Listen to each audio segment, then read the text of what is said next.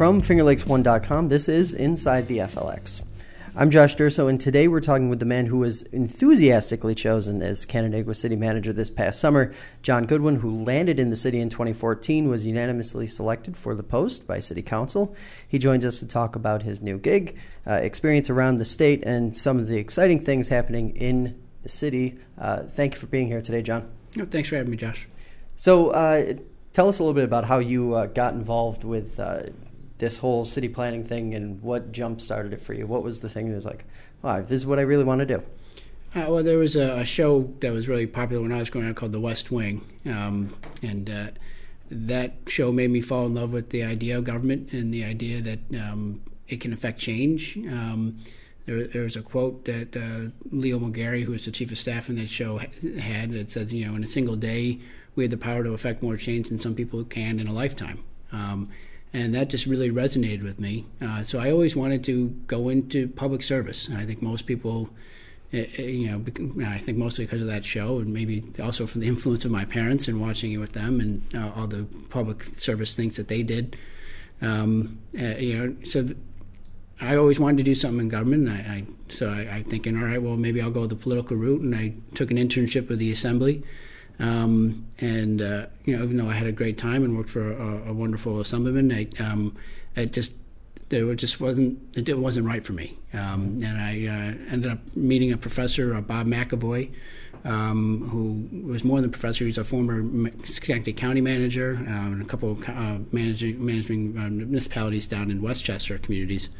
And he brought me the idea of public administration and professional management. ICMA, which I'd never heard of, and in a lot of northeastern communities, they're a strong mayor form of government, and you're not really familiar with it. And so the more I learned about it, the community hires somebody that's trained to run a government.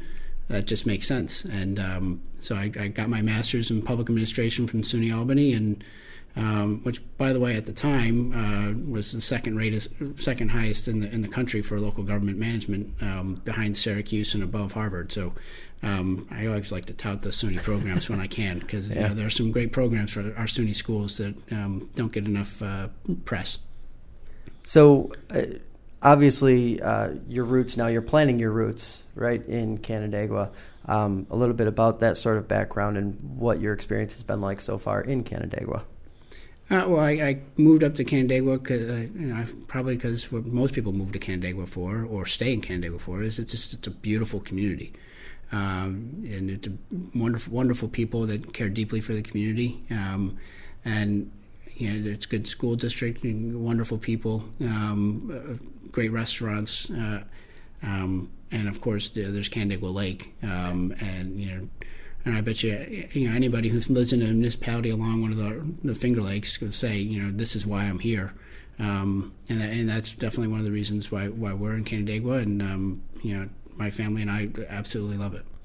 So you had served as the acting city manager for a period, went back to the assistant role, then jumped back in it again. Then you're named city manager. That the day you were named, or I suppose the day after you were named city manager this summer, what were some of the priorities, or what were some of the things you're like, okay, this is what I want to do?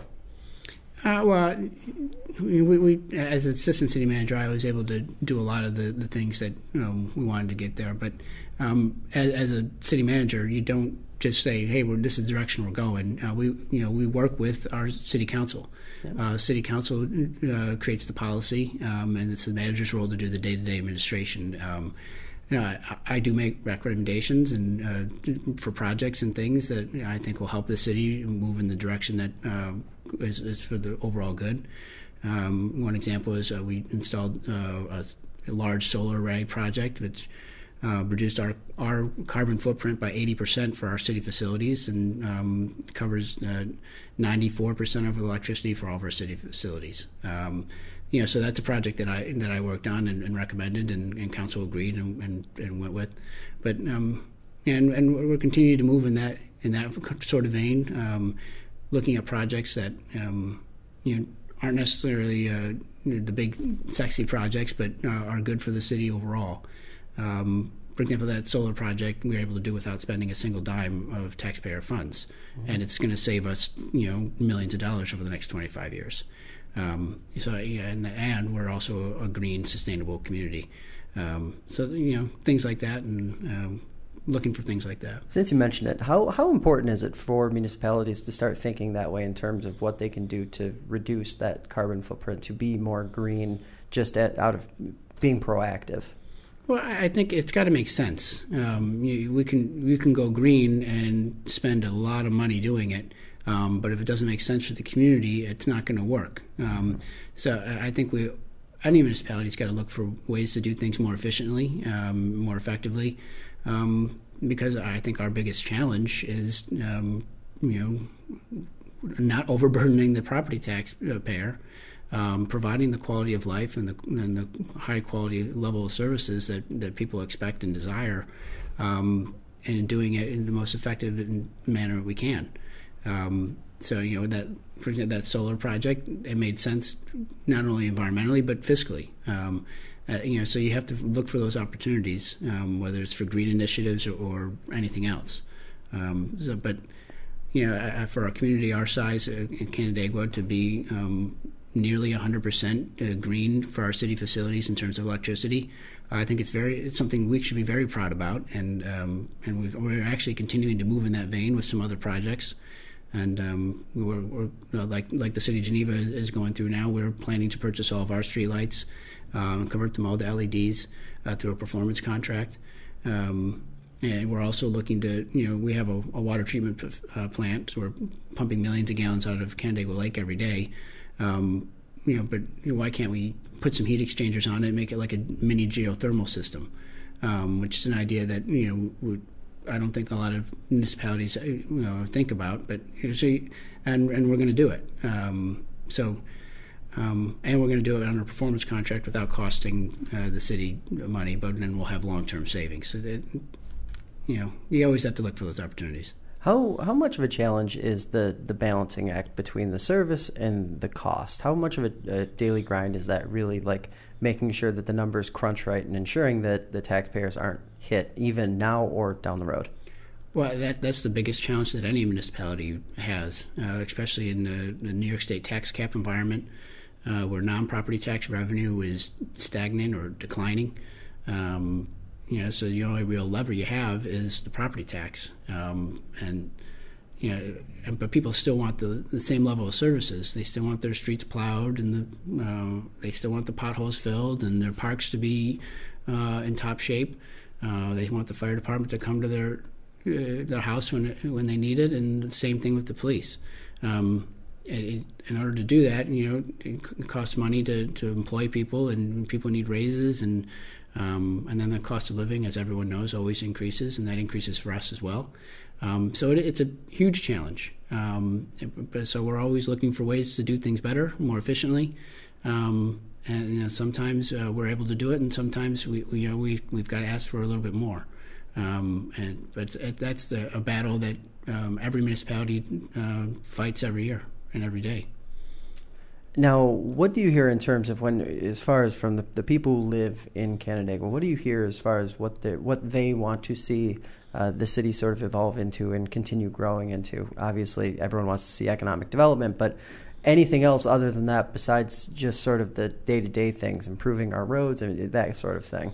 Well, I think we have a very high quality of life in Canandaigua, and I think generally people are happy and love living in Canandaigua. But and one of the things that I recommended to City Council and that they move forward with in the 2018 budget is to redo our strategic plan. And to do that, we're going to do a National Research Center National Citizen Survey, and really get some scientific data by asking our residents, what do we do well? What don't we do well? What do you want us to do better?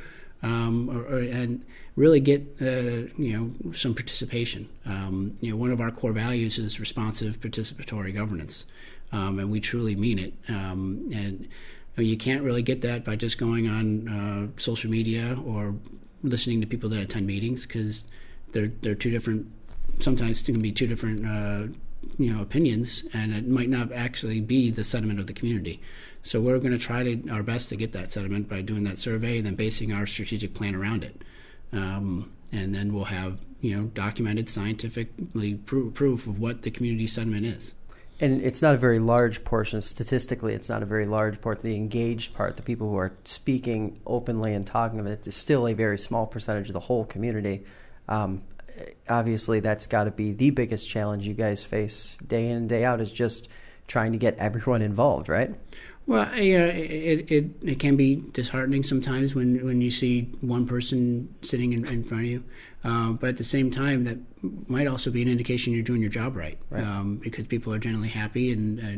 But everyone's lives are very busy, and it's hard to for even government officials to attend every meeting. Mm-hmm. So that we understand that, and we try to get participation as much as we can. But that's why city council is out there when they run for election. They're knocking on doors, and they live in the community, and they represent the people, and they have friends that they talk to, or people come up to them. So participation in government is not just coming to a meeting. It's sending emails. It's talking to your council member. It's calling me or what have you. So we do have, I think, an active participation. But you're only going to participate when you need to. I had an old boss in Scarsdale who said, you're doing your job when the phone doesn't ring. Because many times we have a thankless job. So if the water turns on in the morning and the toilet flushes and the garbage is picked up, there's no reason to call your government, right? Yeah. And that means we're doing good. So a couple minutes ago, you mentioned leveraging the lake. Just kind of curious to get your take on sort of the growth that's been happening throughout the Finger Lakes around the lakes. It seems to be the sort of the epicenter of everything good that's happening in the region. Just sort of your take as a city manager of a city, probably looking to harness that a little bit. Well, Canandaigua Lake is the lifeblood of the Canandaigua economy, and as the Finger Lakes are the lifeblood of all the communities in the Finger Lakes. The natural beauty and the recreational activities that they provide us are, it's just one of those high quality of life things that they provide. They also, for at least the Canandaigua Lake, provides drinking water, actually the best drinking water in the state, according to the last taste test, to over 60,000 people. So it's vital that we utilize and leverage that lake. At the same time, we also need to make sure that it's protected. We work with our watershed council, which is 14 municipalities throughout the Canandaigua Lake watershed to do many projects to protect it through water quality and flooding projects, education efforts, and so it's the lifeblood of our community. We realize that, and the North Shore of Canandaigua Lake is pretty much the entire city, southern border, and it's all parkland for the most part, which is the most parkland out of any community on Canandaigua Lake. So we know that the public wants to enjoy that beauty and enjoy the recreation activities, and we want to protect it and leverage that the best we can. Mm-hmm. Now, obviously, one of the projects along the lake that is sort of stalled out a little bit, but seems to be getting a little bit of energy pushed back into it, the stalled hotel project. Mm-hmm. Give us an update just on where things stand with that. I know a lot of people are curious. They're always sort of wondering what's going to happen with it. It's not changing. But where do things stand right now with that project? Well, it reminds many people of the Hyatt in Rochester, which I wasn't in the region at the time, but a similar thing where a hotel is getting built and it's stalled, and you have what some people call a birdcage or a skeleton hotel. There's a couple of different nicknames for it. But I can assure you that the developers have been working very hard to try to get that going again. As they ended up losing their financing when the bank they're using got shut down by the federal government. That'll do it. That'll do it. That'll do it. And then they had a partnership that seemed to be going well, and that fell apart. So that accounted for almost a year. But they've been working very hard on getting financing, and they are this close. And I know that that's been said before. But they really are. We know that because there's been appraisers talking to our assessor's office and attorneys getting documents from the city. So we know there's financial institutions or a financer that is doing the due diligence into it. So there's that end, and I think they are very close to, and hopefully by Christmas we'll be able to know whether they got that financing or not.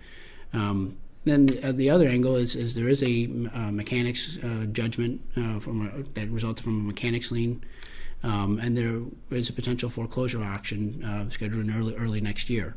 So no matter what, something's going to happen there, whether we have financiers financing the current developers, which I think is what will happen, and that'll be announced by the end of this year, or we'll have new owners based on a foreclosure auction. Something's going to happen. The community has wanted a hotel at that site ever since Roseland Amusement Park closed. There's been approvals dating back to the late 80s. So it's going to happen. And Canandaigua Lake is one of the most expensive lakefront property in the country. I think it goes back and forth with Lake Tahoe. So it's too valuable to sit like that. It will happen. We have to be more patient than anybody would like, and it is an eyesore, but it will get done, and I hopefully we'll see construction early next year. Now let's talk about another one of the from an outsider's perspective. It seems like one of the more impressive feats that have come up in the last few years. Pinnacle North. Mm-hmm. Obviously, that was a big moment for Canandaigua, but just curious. Did that have the impact that the city was hoping, and what were some of the goals of seeing a project like that happen within its bounds? Well, I think it's important to remember that Pinnacle North, only Phase 1 has been complete. That's a 5-phase project. Phase 2 is a mirror image of Phase 1, but on the other side of the street that they constructed. But you can definitely already see some of the fruits starting to come out of that project. Even more activity on the lakefront than there normally is. With the brewery and the ice cream place, and now there's a salon down there. And now they've gotten at least up to about 90% leased, so they're 90% occupied, which took a little bit of time to get that going. But so those fruits are going to start to bear for us, and as that project continues, that will continue to bear more fruit. And the other thing is that was a brownfield. Many people forget that. If you ask some long timers, they'll say that used to be the dump land. So the project included, cleaning up that brownfield. Unlike many of the towns around us, we don't have green fields to develop, which are undeveloped, easy. You just plop up a new development, no cleanup. Many of the redevelopments that are going on in the city involve some kind of cleanup based on some past action, and this was no exception. Now, of course, one of the other more recent developments, Nolan's, the restaurant is getting rebuilt. A lot of people are excited about that. Some federal grant money is coming to help out with that. Mm-hmm. How big is it to see that money, the federal money, come back, the grant money, come back into a city like Canandaigua? Well, first, I'll take any grant that, whether the state or federal government wants to throw our way, that we can help spend on our community, whether it be restaurant or infrastructure or what have you. So it's going to ultimately help the city economy. One of we've been talking about leveraging the lake. Some people will bring their bag lunch and just sit at the pier and just stare at the lake during their lunch hour. Nolan's is right there. They're going to have plenty of expanded outdoor seating, expanded event space, so we can bring larger groups into the city to eat, and then after they eat there, they're going to explore the rest of the city, and there's going to be all kinds of benefits for it. And if we didn't get the grant money, it would go to another community. Right. So we'll if it's out there, we'll pursue it, and it'll be for the long-term benefit of the community. Does that ever get frustrating, the idea that, some people, no matter what, they'll say, oh, my God, this is tax dollars being spent, blah, blah, blah, blah. But if that money isn't being spent in Canandaigua, it's going to be spent somewhere else. Does it ever get frustrating just having to sort of pound on that over and over again? It's coming here. It's being spent here. It's going to be spent somewhere, but at least it's being spent here. Well, I understand the sentiment that people have. Well, you're taking our taxpayer dollars and you're giving it for a private benefit, and I understand where they're coming from. But as you said, if it's out there and the federal or the state government's giving it away, I'm going to try to get it for our community. Right. But I've told the city council, and I'll still argue, that the best thing we can do for economic development is to do what we're supposed to be doing, making sure the sidewalks are maintained, the streets are plowed, our parks are in good condition. So when you drive in downtown Canandaigua and you see the beautiful flowers and the American flags flowing, and you look around and you say, wow, I want to be here, that's the best thing that we can do for economic development. But if the grants are out there to help even further, we're going to try to do it. So Canandaigua has probably one of the more impressive main streets in the entire Finger Lakes. It seems to be mostly full, always busy, vibrant, well taken care of. What do you attribute that to, and how important is that Main Street success for the city? Well, first of all, I love downtown Canandaigua, and if you drive through some other upstate cities, and you say, wow, if you really learn to appreciate what we have even more. And sometimes people in the community can forget that. We have a beautiful Main Street. And part of that is we have a partnership with our business improvement district. Denise Chappell, who's our director, does a fantastic job getting feet on the street with all kinds of events and initiatives out there. And we try to recruit businesses that will fit. And we work really hard to maintain it. So I think it's really the community support of Main Street that makes it what it is. And we're lucky to have some fantastic restaurants. I say you can eat the world in downtown Canandaigua. We have a wonderful new Thai restaurant. You can get Indian food, the best Mexican you ever had, Italian, American pub food, German, Simply Crips. There's all kinds of different food varieties, and it's all fantastic. So that also brings a cultural and social scene to our downtown, which then spreads to the niche retail we have. So I think we have a fantastic downtown because we have a community that supports it, and we have people working hard to keep it that way. Mm-hmm. Now, a couple more questions before we get you out of here, and these are just sort of parting shots on some changes that are going to be coming to the region, obviously. Assemblyman Brian Kolb announced that he's running for governor. Obviously, would be a big change for Ontario County. Just sort of your take as city manager in Canandaigua on what that could possibly mean, either with him winning or with new representation in Assembly for the city. Well, first, I mentioned that I'm a public administrator. I'm a member of ICMA, and our ethics is we have to be apolitical. So I'm registered to vote, but I'm not registered to any party. And if I can have a conversation with someone and you don't know where I land on the ideological thing, then I'm doing what I'm supposed to do, and hopefully people will guess either way, and that means I'm doing something right. So I won't comment on any of that, but obviously, when your local assemblyman runs for governor, it's going to have an impact on the area, and Brian's done a fantastic job representing the Canandaigua community, and we wish him luck. But that's for the voters in New York to decide, and I'll cast my vote in private, and let the voters of the state to decide how they want to vote. And, of course, the exit of Geneva City Manager Matt Horn. Obviously, I'm sure being two city managers in the same county, you've discussed over the years about various parts of the job. Were you surprised when you heard the news that he was going to be leaving the city of Geneva? Yeah, that did catch me by surprise. And Matt and I have worked a little closely. We actually have some NICOM awarding projects together. We share our IT department, and we share an assessor. As we talked earlier, we're always looking for ways to be more efficient and effective and provide the same level of services. And the city of Geneva has helped the Canandaigua and vice versa to do that.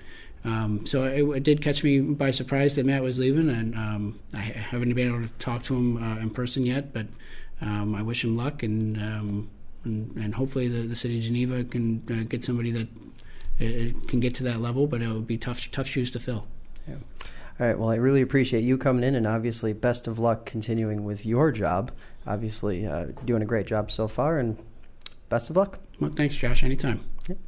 That's going to do it for us today. I'd like to thank John, our listeners, and of course FingerLakes1.com for making this podcast possible. Inside the FLX airs Sundays at 7 p.m. on Spectrum, Channel 12, and is available on iTunes, Stitcher, and the FingerLakes1.com app. Thanks for listening, and we will catch you next time.